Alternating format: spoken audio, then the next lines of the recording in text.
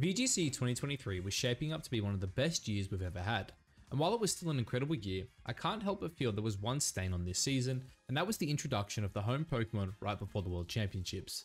Now, there was quite a few average to bad Pokémon introduced, but the real issue here were the handful of Pokémon that completely flipped the metagame on its head and took a stranglehold of it. So before jumping into the home Pokémon and why I think they were bad to the metagame, first of all I want to look at the NAIC top 8. So this was the last tournament basically before the World Championships that we played on Regulation C. Now, as you can see here, in the first place here we have Alex Gomez, who on his team had a Tinglu, which is a mon you do not see anymore post Regulation C. You also see a Rain team by Regav here with Pelipper, which has seen a little bit of success, but both Arcanine and Palafin have both completely dropped off, and Pelipper, while it does see some play, is very, very minimal. Gyarados is another Pokemon that was one of the premier Intimidate mons before, that is almost seeing no play at all.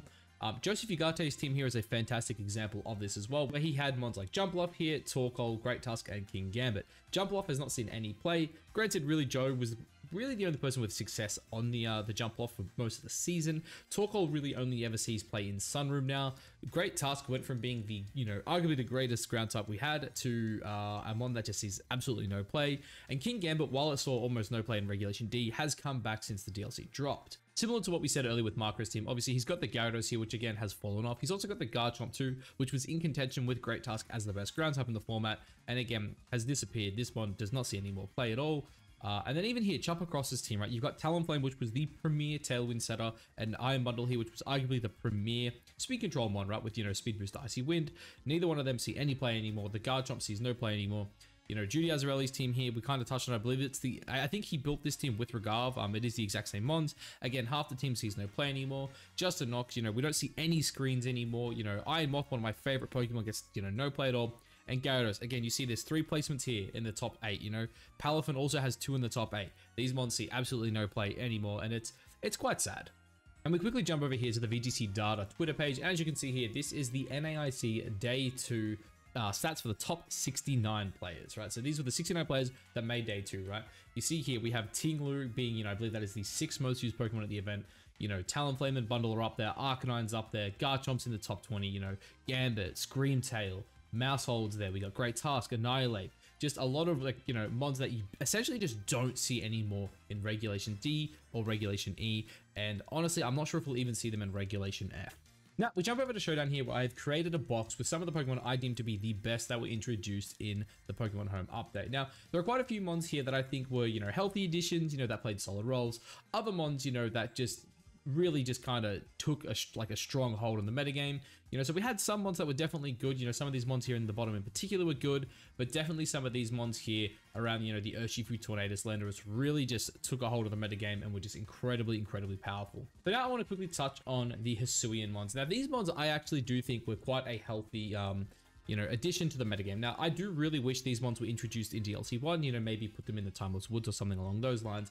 When you have a look at, Ursaluna, for example, Ursaluna was a fantastic addition to Trick Room. Trick Room was really struggling before Regulation D, so I think having a really strong Trick Room sweeper, that was able to abuse Guts was really important, because a lot of Trick Room teams really struggled into Amoonguss.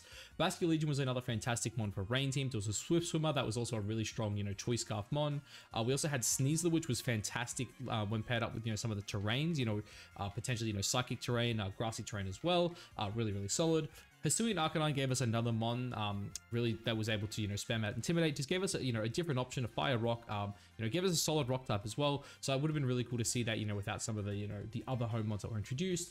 Hisuian Grudra gave us, one of our first, I don't want to say one of our first, but another raid boss, right? We had mons out there like Annihilate and whatnot, where Hisuian Grudra was a really, really interesting mon with, Iron Defense body press sets. And it was really cool, especially behind screens, back when screens were a thing.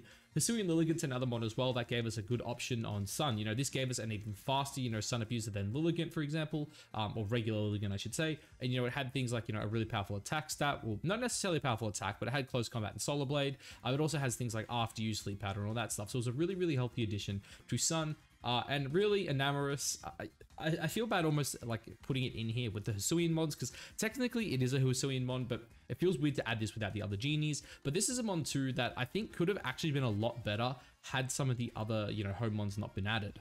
But now for the more important home mons in my opinion. So I will kind of reference the stats we had a look at before, and I might even jump back and forth between, just so we can kind of, really take a deeper look at what these mons do and why I think they kind of remove some of the other really good mons from the metagame.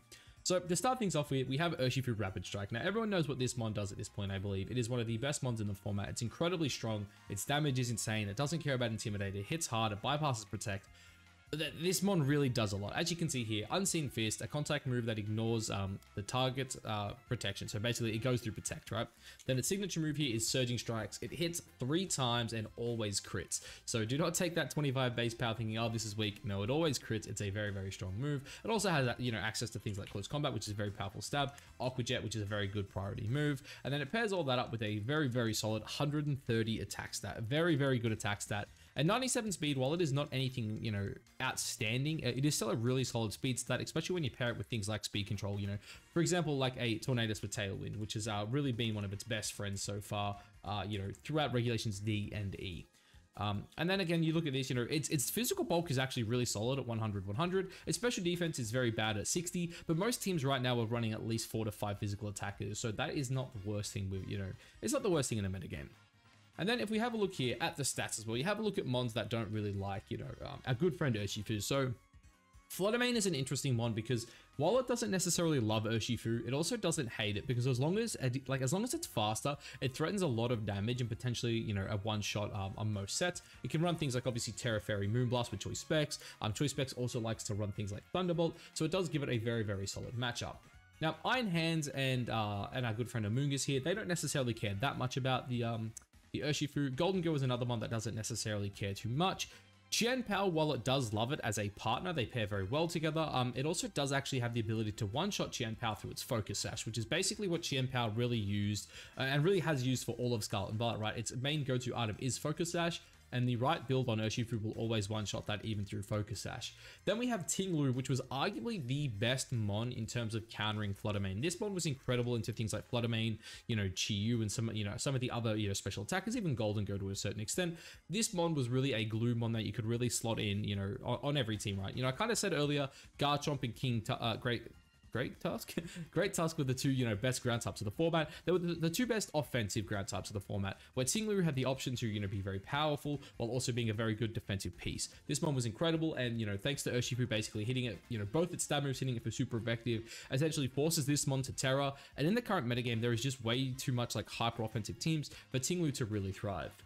Now, Talonflame, while it has not been, I guess, directly countered, it is definitely a mon that does not want to see, the Urshifu, because it doesn't matter if it terrors, it has to run some weird terror just to survive an attack from it, and at that point, there's no real point. You set up Tailwind, Tornado sets up Tailwind, he one-shots you, your partner doesn't really one-shot either of their mons, and it's kind of a bad time, yeah? Arcanine, while technically, Urshifu is really good into it, obviously Hisui and Arcanine is technically worse into it, so that is fine. King Gambit here was one of the mons that was hit the worst by the Urshifus, basically not having a real way to get around them without something like Terra Fairy, which honestly, again, in this kind of metagame, it's not the greatest, right? This mon really wanted to run Terra Fire to avoid burns, basically just making it a raid boss, right? You can't get intimidated, technically you can, but you get the attack boost from it. You go Terra Fire, you can't get burnt, it sweeps through, yeah? And then even mons like, Screamtail here and Mousehole, while these ones didn't necessarily hate the addition of Urshifu, they didn't hate how offensive the metagame became, right? Because, Screamtail is this really bulky mon that kind of wants to sit around and exist for a very long time, whereas Mousehole is a mon where it wants to keep its friends alive with redirection, right? And if you're just redirecting Surging Strikes and getting one shot by it, then it's like, yeah, that was cool and all, but you may as well just use a Moongus who doesn't die to the Surging Strikes, right? Great Tusk is another mon. This was a very common choice Scarfer that's slower than Urshifu and gets one shot by it, right? This mon loved running Terra Ground. I even ran Terra Ground at OCIC this year. It was fantastic. It doesn't love it, right? And Annihilate here, another mon that just doesn't like it. This is a mon that likes to set up its bulk ups and then basically just sit on the field, drain punch it all back. Urshifu says, I don't care if you bulk up, I'm just gonna kill you to it, right? So Urshifu definitely, in my opinion, is the most restricting mon that came back in the home update, just because of how much offensive pressure it applied, and it really kind of just put a lot of strategies into a position where they couldn't really be played, right? You're talking about the raid boss setups, you're talking about screen setups, right? Certain mons that really wanted certain terrors to basically be able to thrive in the metagame, it really couldn't do it anymore.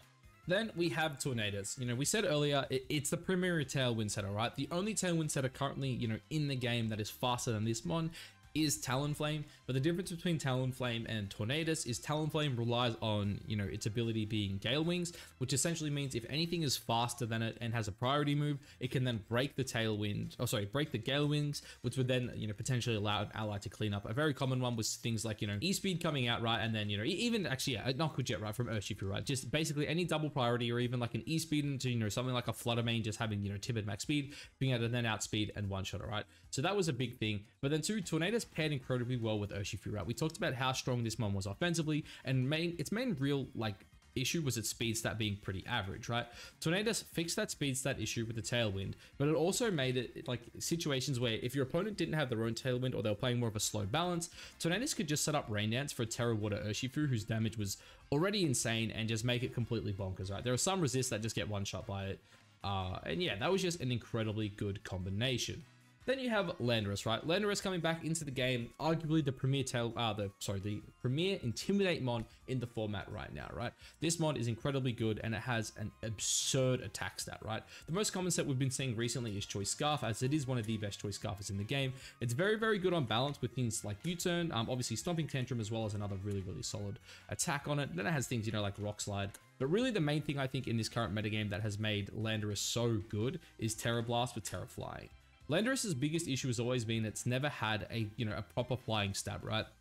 It ran max Airstream back in Gen 8, but before that, it really didn't have anything, right? I think its best move was always Fly, where now, you've talked about this mon with this absurd attack stat, now getting this, very strong stab move, and this was just like the perfect answer to things like, for example, Amoonguss, which is a really, really common one we were seeing. It's a really solid one into Golden Go. It's pretty good into the Arcanines. As like, technically it likes to run that Scuff, which they don't like to run, so then you can get Intimidates out, pivot around with U-turns. It's just not, it's not fun for some of these, older, these older Intimidate mons like, the Gyarados and the Arcanines.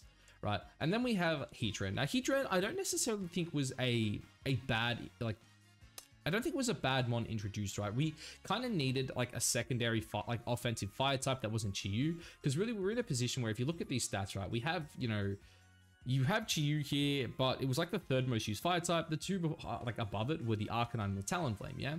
But both these mons are like more supportive, right? Talonflame's like going Tailwind, it's got Will-O-Wisp. Arcanine, yeah, sure, it can deal damage with like Flare Blitz, but again, it kind of wants to get the Will-O-Wisps off. It has Snarl for size spam and that kind of stuff, right? And Chi-Yu, while it's incredibly good, right, it was not a very bulky mon. This mon is all offense. It will die to, a lot of things. Hence why a lot of the time it runs things like, Focus Sash or like Choice Scarf Terra Ghost, just to, try help it get one or two attacks off. Whereas I do think Heatran was this really, a really bulky mon that also has a decent-ish speed stat that has a really, really good special attack stat and is basically able to sit there and, spam out things like Heat Wave. It was also a really good answer into Chi-Yu and some of the other fire types as well, because, as you see here, having 3 fire types in, the top 10 is pretty crazy, right? Fire types have been really, really good for most of the metagame. So just to have another fire type that kind of checks fire types with its Flash Fire ability, I do think was really important. Now, Rillaboom is another one that I actually do think was a relatively healthy addition to the game. Having like something like, Grassy Surge plus Fake Out was really good. Grassy Surge 2 also gave us like finally a mon that could pair up well with things like, for example, Leftover Goldens Go. When you go for like a Nasty Plot plus, having Grassy Surge and the Leftovers there, you've got a lot of recovery, right? So you can kind of play around with your, you protect, get a lot of health back, and it was really, really good. It also gave us, our good friend Grassy Glide when the DLC dropped, so we got, another priority move back. Even though it was, nerfed a bit, it was still a good answer into things like the Flutter Mane, right? And then obviously, you get strong Wood Hammers and whatnot. I do think this mon was just a really, really good addition for balance teams. It did kind of help to slow down the metagame, gave you a reasonably bulky mon that also had a really good attack stat with, really good stab moves as well. So I do think Rillaboom was actually a pretty solid addition.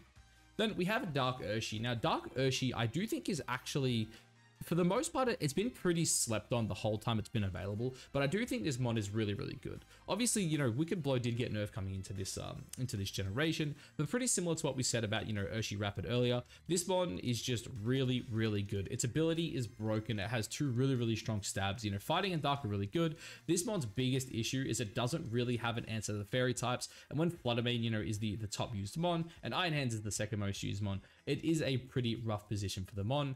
But regardless, I do think this mon, if it was around and Urshi Rapid wasn't, I do think we'd definitely see more play, as its ability and its signature move are both pretty broken. Cresselia is another mon that on its release was incredibly good, right? This mon paired really, really well with regular Ursaluna. It was also just a fantastic Trick Room setter, right? It was a really bulky Trick Room setter. It also got a new signature move in Lunar Blessing as well, which has been really, really good for it. And honestly, it's just an incredibly bulky mod that just sits around for ages. It has, you know, access to other things like Icy Wind, you know, it can throw out, you know, some stabs psychics and whatnot. Terra Fairy Moonblast was something also that was very, very popular on this mon. I do think this mon was very, very bulky. And honestly, we probably like, I don't want to say we didn't have the power level to deal with it, because like obviously I think the home update in general did just bring a lot of power, but it really just brought on this like super, super bulky Trick Room mon, and it really feels like we needed more answers to this guy in particular, because with Terra, I did think Cresselia became a little too good. Now look guys, I could continue to go on and on, right, about basically all the Pokemon in this list. You know, we still have quite a few good ones that we didn't really touch on with the Regis, you know, the Kanto Birds, Thundy, and whatnot. But really, at the end of the day, I think the purpose of this video was to mainly talk about the mons that were the most broken from the home update. And really, I feel like I've done that, you know. I feel like anything really that isn't between Urshifu here and maybe Cresselia actually could have been healthy additions to the metagame. But really, with this core group of, you know, what is this, 6, 7 mons here, I do really think they kind of broke open the game, right? Urshifu Rapid Strike is just too strong. Tornadus is by far the best Tailwind setter, and it's not even close. You know, while Landorus technically hasn't always been the best, you know, Intimidate mon so far, you know, with things like Hisuian Arcanine outclassing it in some events, it is still incredibly good and is the best ground type we have in the format. Heatran right now is, again, probably the best fire type we have in the format. And while, you know, some of the new mons we got in DLC 1, like, you know, Fire Ogerpon, for example, do give you a little bit of counterplay to it, it is still a really, really good bulky mon, and we've seen that in its results, right? So all in all, what do I think about the home update, and do I think it ruined the metagame? The simple answer for me is yes, right? When I go back to these stats here and you look at some of them, right? You know, even just look at these tournament results here. You see a Ting-Lu on, you know, the first place team. And while Ting-Lu, you know, a lot of people kind of maybe did complain about it, right? Sitting there saying this mon's too bulky, it's too annoying, it's hard to deal with, blah, blah, blah.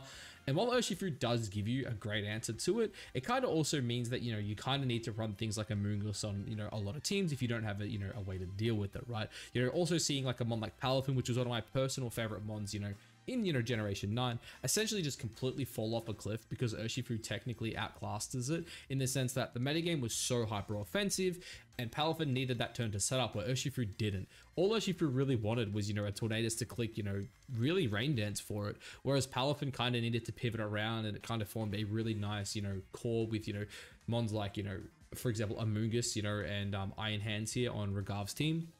And because of that, Urshifu really just kind of outclassed it, removed it from the metagame, right?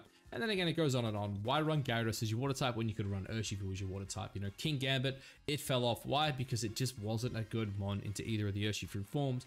And it goes on, right? And for me, really, it is just one of those things where you look at some of these usage stats and you see, you know, I think it's about 10 or 11 of these mons essentially just fell off and saw no play after Regulation D dropped. And to me, that's a really bad sign for a metagame. When half of your good mons drop off because, you know, a subset of what, 20 or 30 mons get added, to me, it really just shows that the power creep was a little too high for what we had. I think in an ideal world, what should have happened is these mons at the bare minimum should have released alongside DLC 2.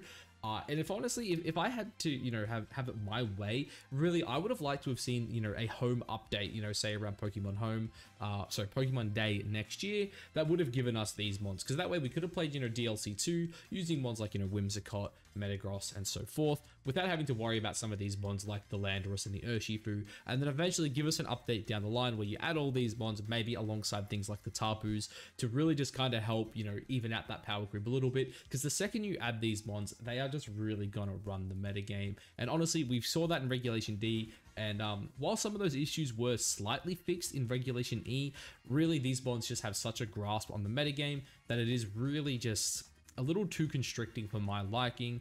And because of that, I do think that Home did, in a sense, ruin VGC 2023.